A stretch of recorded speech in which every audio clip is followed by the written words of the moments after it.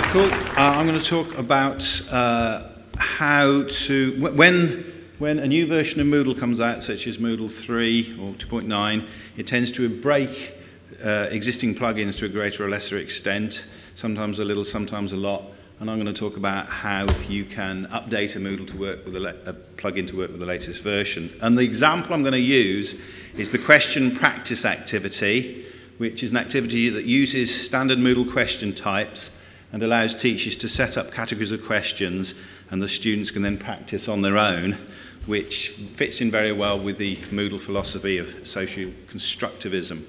So I took the question practice module, tried it, run it in Moodle 3, and it came up with a whole bunch of fairly incomprehensible error messages about logging, and also had features that didn't seem to do anything, and I thought it'd be good if that was fixed. But worst crime of all, appalling crime, it didn't work with my own awesome gap-fill question type. It also didn't work with Gordon Bateson's drag-drop question type, and I thought that was upsetting, but I'm a busy person, I've got other things to do. I let it live for a while, and then drum roll sound, please, ladies and gentlemen. It's all Tim Hunt's fault, the quiz maintainer, because he posted at Moodle.org, and that big arrow points to something that says, someone really needs to make a version of that which works with the latest version, not Tim Hunt's accent. And I thought that person could be me, and glory and fame would follow on inevitably.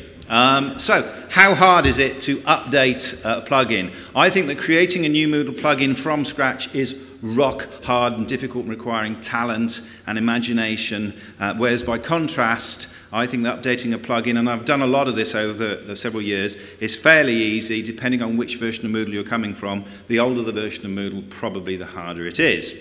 So, if you're about to undertake this task, I recommend that you check on GitHub first, because it could be that the maintainer's already created an update, but they just haven't put it on GitHub or in the plugins database, or they may simply have it on their own hard disk, and so why not avoid work if you possibly can? So try to contact the people who are currently using it. So, put it in Git, if that sounds a bit scary. It's not as scary as it seems, not as scary as that ghost. It's easy for other people to see what you're doing and maybe advise, give helpful advice. It allows you to track changes. It's also just a nice place where it's backed up. How long did it take me to upgrade that? I had 2 weeks leave at Christmas from my job. I don't like Downton, I don't like Strictly, I'm not that fascinated by 1960s midwives. Well, I'm a little bit. And I do have friends, sort of-ish. But I spent my Christmas working on it, and at the end I'd sort of finished it, but it turned out there were things to tweak for a little while longer. What do you need, ladies and gentlemen? You need a development environment such as XAMPP, WAMP, MAMP, LAMP, or CAMP. I made up CAMP, it doesn't exist. That is, currently I'm using the WAMP server, which is Windows, Apache, MySQL, PHP, and something else starting with P. I strongly recommend getting your head around Xdebug, because it's close to magic. You need an integrated development environment. You really do. I use NetBeans, it's awesome. PHP Storm is also pretty good, and it does some debugging things that others don't do terribly well. And it allows you to drill down through your code and understand the code. So I strongly recommend getting your head around an integrated development environment. I have a Windows 8 laptop. You definitely need to do this. Go into your Moodle admin development environment and set the debug thing to debugger. You really need to do that. And then install Xdebug, which is a fiddle, but it's worth it. Now, depending where you're coming from, there's a chance, if you're coming from a version of Moodle around about 2.5, you'll get messages about logging not working, which I've illustrated there with some logs. So it might say, add to log has been deprecated, please rewrite, and you need to go to that URL, it will explain it. It's not as hard as it looks. So, I start working on this with Downton on in the background, and his dog had died, and the aeroplanes had crashed and all that. And I got this error message, and it was incomprehensible. I didn't know what it was.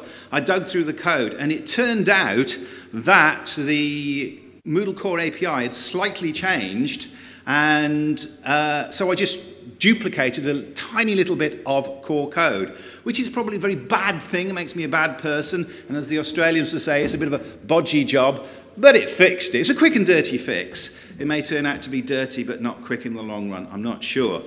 So, There are things you forget, things I forget anyway. For example, it's really easy to forget backup and export because you're furiously just using the functionality of it. And the question practice generates an error message. You need to increment the version number so the updates happen when it's installed. And then just do some sanity checking. So I found there was a table that had the caption, hello, and I replaced that with something better than that. It wasn't goodbye, but it was something more meaningful than that. I discovered there was some non-working code when this has been developed.